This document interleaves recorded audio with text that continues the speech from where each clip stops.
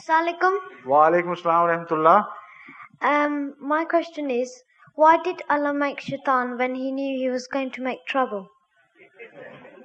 You see, Allah makes good things, and shaitan used to be good before. But lack of goodness is evil. Allah never creates evil. Allah only creates goodness. You see, Allah has created light. What is darkness? Lack of light.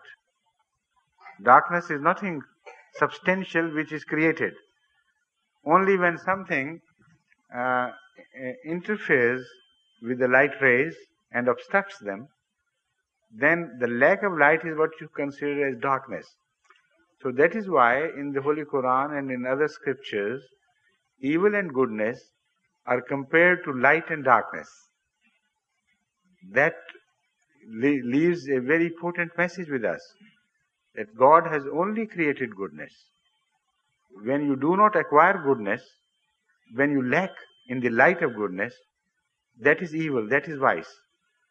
So the moment Satan defied God, he obstructed himself from the light of God, and a shadow of darkness was created within him. That is the evil of Satan.